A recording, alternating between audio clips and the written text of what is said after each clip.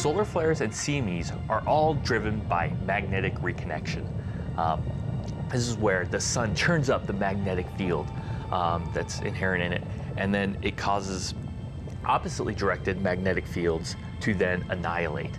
But you can't just get rid of magnetic field. You can't just get rid of energy. You have to convert that energy and transfer that energy into other things, such as plasma motions, accelerating the plasma, heating up the plasma, and also giving out more light.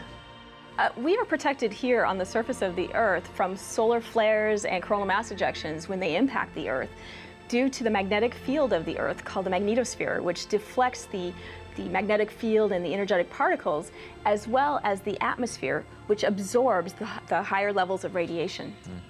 But this magnetic field of the Earth also protects us from these charged particles, the plasma coming from coronal mass ejections that largely deflects a lot of this direct energy. The phenomenon of magnetic reconnection is not well understood. So NASA has launched a multi-satellite mission called MMS to try to unlock the secrets of our magnetic field. The MMS mission is a mission consisting of 4 spacecraft which will fly in close constellation to measure a process called magnetic reconnection. The universe is full of plasma and it's full of magnetic fields, and all over the place in the universe you have one plasma colliding with another. An example of that is the solar wind coming in and colliding with Earth's magnetosphere. And then the magnetic energy in the plasma, some fraction of that magnetic energy is converted very rapidly into plasma energy. So you can think of it as kind of like a magnetic explosion. And the reason this is important is because these explosions drive a lot of the weather patterns that we see in the magnetosphere, and so what space scientists like to refer to as space weather.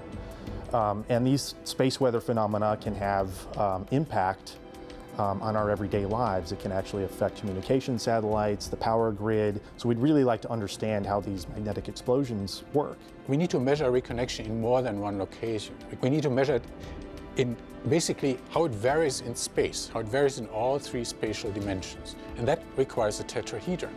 The additional fantastic benefit that provides is that it will actually enable us to recognize that we are looking with a reconnecting region much easier than a single spacecraft. The ideal situation is that we would like the 4 spacecraft to kind of be surrounding this region where the explosion is happening.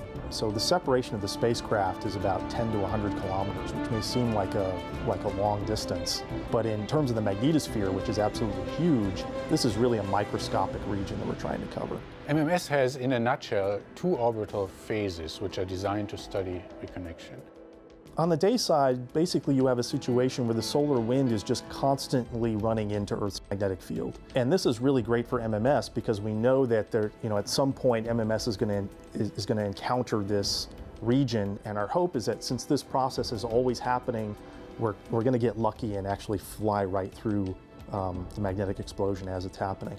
Now on the night side, the situation is a little bit different. So what happens is you have a more gradual buildup of magnetic energy in the tail, and these reconnection processes, these magnetic explosions, can just sort of pop off randomly. We don't really know when it's going to happen or where it's going to happen in the tail. We need to understand both of those if we want to understand how the magnetosphere works, and we believe that both of those scenarios are also very important for other applications, such as on the sun, in the solar wind, in planetary magnetospheres, and in many astrophysical objects, as well as in the laboratory. We hope that it's going to allow us to improve our models so that we can put the right physics in it and actually make predictions about where and when reconnection is going to happen, and this will help us make our space weather models more predictively powerful. The instruments that are actually going to be measuring the particles in space are collecting them much more rapidly at a much higher cadence than they have on previous missions, about a factor of 100. So whereas it would take a previous generation particle instrument about 3 or 4 seconds to build up a whole picture of the sky, it's going to take MMS about 30 milliseconds. So it really is sort of game-changing technology.